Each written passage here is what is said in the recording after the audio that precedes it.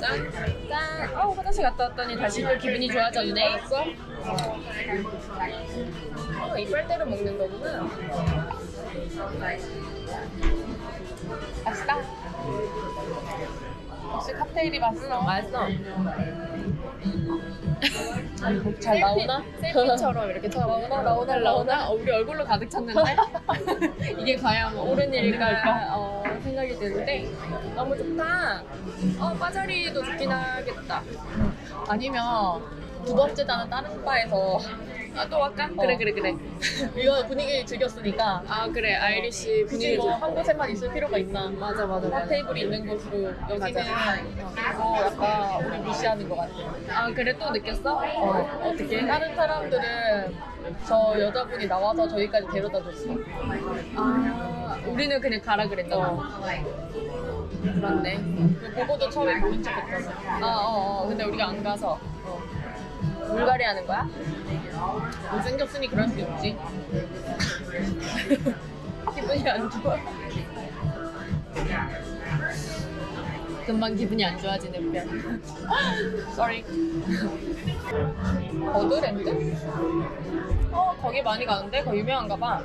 너가 해놓은 거에서 있었어. 그렇구나. 해놔도 우리는 잘 안 본다며? 버드랜드? 약간 재즈방가? 버드랜드 재즈방가 봐. 거기 갈까? 그래. 기차로? 그래.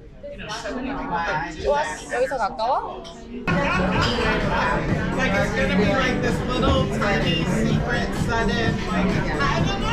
어플로 찍어야 돼. 야, 이제 그냥 기본 셀카는 너무 싫어. 너무 생겼어. 나도 얼굴 보고 놀란다, 야. 나도. 눈, 코, 입이 다 삐뚤어서 놀랐다. 잘 마시네. 너무 작아.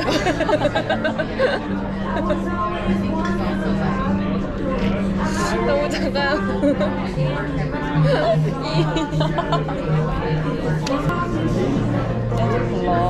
재즈 클럽에서 그거 해줄 수 있어? 뚜삐 재즈는 말이죠. 재즈 말이죠. 별짓을 다 하네.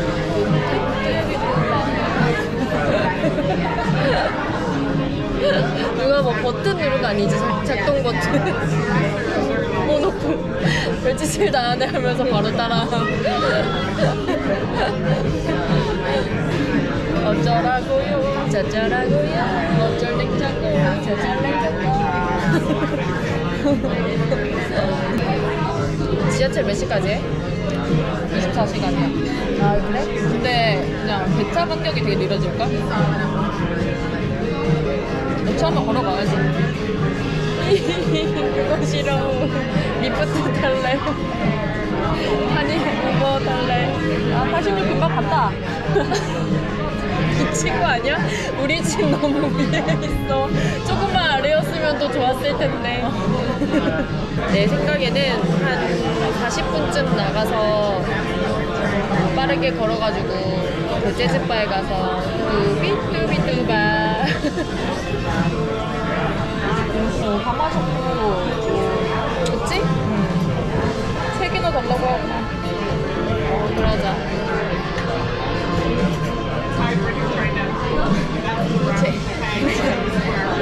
블루첵 이렇게 해서 무시당하는 걸까? 블루첵 팔다리가 따로 놀아야 되는데 우리도 따로 놀긴 해. 다른 의미로. 여기는 멋있던데. 이게 뭔가 탈골된 것처럼 막 이렇게 하던데 어떻게 다리가 이렇게 바뀌지? 다리가 한쪽은 이렇게 되고 한쪽으로 이렇게 되고. 그게 너무 신기해. 근데 네가 소파 위에서 그걸 표현하려고 노력하는 게 너무 웃기더라. 네가 킹받아 하는 것 같아서 너무 즐겁잖아? 진짜 상황이 트위스트 같더라. 트위스트 치면서. 그것도 나쁘지 않아. 왔다. 못 봤다. 안 본다. 일부러 안 본다. 자격지심.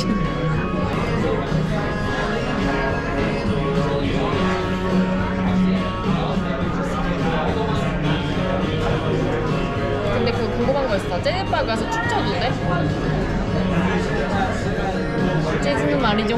이제 왜 그럼 난 옆에 블루첵 줄래? 블루첵. 댄스 배운 건 언제 보여줄 거야? 댄스 배운 거? 뭐 소녀시대 보여줄까? 박재범 보여줄까? 소녀시대 안 보고 싶어. 예쁜 척하는 건 안 보고 싶어.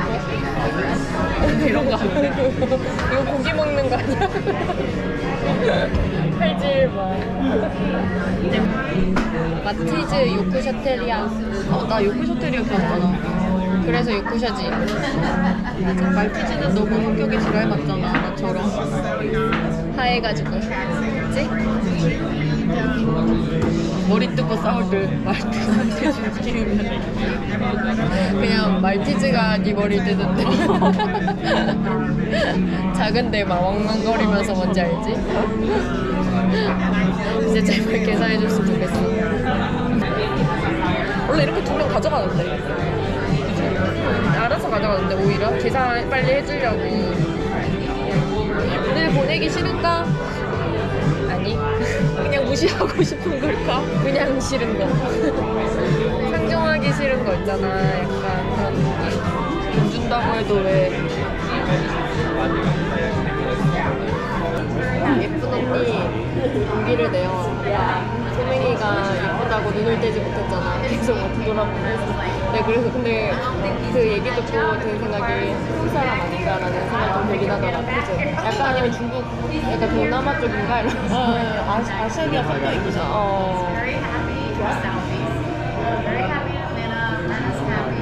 근데 너무 부럽더라. 너무 잘해서.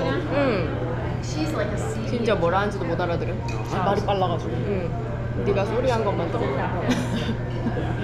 소리든 되게 반색하면서 말하고 싶었나 봐. 너 말하고 싶었나. 계속 이렇게 막 뒤로 통하더라고. 그래서 저 꼬맹이도 일행이 없나 이러면서 막 그런 생각을 하면서 막. 왜냐면 진짜 계속 우리랑 붙어 다녀야 돼. 자꾸 우리 앞쪽에 서 있는 거야. 그래서 혹시 이런 식으로 다가와서 땡땡 일행이 더 있나 모르겠네.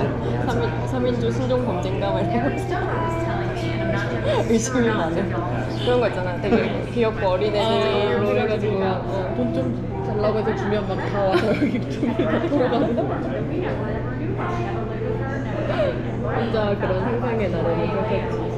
하지만 정말 퓨어하게 그렇게 수줍게 말하고 도망갔잖아. 너무 귀여워. 그 와중에 영어를 할 줄 몰랐다고 얘기한 게 누가 봐도 영어 못하게 생겼나 봐. 그치? 그 영어 못하는 관장들. 진짜 여기 사이가 안 생겼나?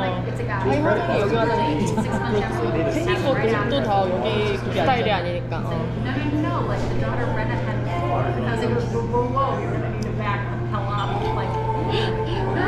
카드는 없지만은 쏘겠다고. 네 카드는.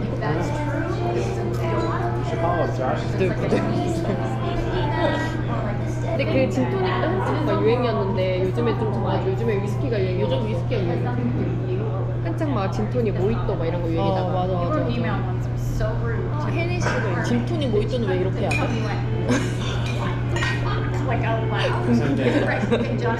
진토닉 모히또는 왜 이렇게 안 돼? 혹시 인종 소리를 볼 수 있으니까 좀 손을 잡게 해줬으면 좋겠어. 왜 그렇게 했냐면 표현력. 야, 나의 표현력으로 이 자리 얻어낸 거 안 보여? 눈을 굴려서 괜히 눈으로 너네 첫째 자리 갈래? 막 이랬더니 안 가고 기존스 물러날 수 없어. 인종차별 당해도 부탁을 할 말은 한다. 며칠 되니까 적응하고 내가 좋네는데 니네는 싫어?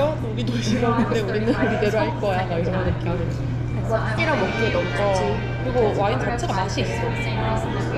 맞아. 우리 맛있는 와인을 찾아보고 가서 사자. 왜냐면 우리가 레코멘드 해달라고 해도 못 알아듣는 우리는 거니까. 한 3병 마셔야 되잖아? 그래서 2병은 찾아가고 한 병은 추천을 받는 거야. 그러자. 한 병씩 마음에 드는 거 찾아가고 한 병 추천 받고. 그래. 그렇게 머리 깰 거야. 24일에 머리 깨서 26일에 일어날 거야. 근데 여기에서 일정 잠을 하루 밤새고 하루 종일 자거나 하루 밤새고 하루 종일 밤새고. 그럼 과일 사서 집에 가자. 그러니까 뭐가 열었으면. 아 미친놈이 열어. 과일 어디서 살 건데? 과일 집 사주려고. 열었으면. 어? 너 돈 있어? 그러니까 너한테 묻잖아. 왜 잘 보내? 가수가 되지 그랬어? 앞으로의 꿈이야.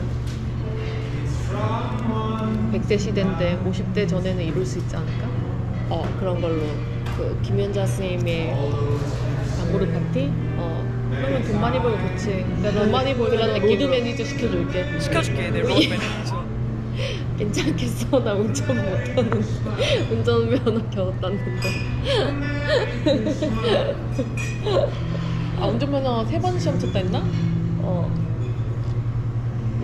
3번 시험 보고 기능도 2번 봤으니까 도합 5번. 역시 필기만 재수의 강하네. 삼수, 재수의 삼수. 필기는 공부했더니 잘했다.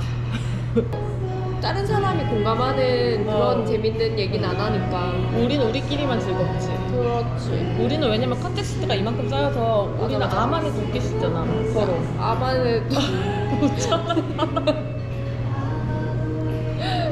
개떡같이 말을 알아듣네 이런. 아니면은 뭔가 사람들이 흥미 있을 스팟을 찾아다녀야 되는데 뭔가 그것도 못하잖아. 그것도 못하지. 야, 이 정도면 눈치 봐서 우리가 그거 달라고 하고 가야 되겠지? 다 마셨어? 마셨으니까. 다 마셨어. 너무 춥고 이제 집에 가야지. 이제 집에 가야죠. 벌써 10시가 넘어버렸습니다. 10시가 넘었다고? 10시 다 됐어. 10시 안 넘었지? 10시지. 10시 1분이야. 아 그래 넘었네. 아 진짜 너무 비쌌어 그지? 네가 사는 거잖아. 네가 사는 거잖아. 내가 사지. 오늘 기분 좋으니까 네 카드로 내가 산다.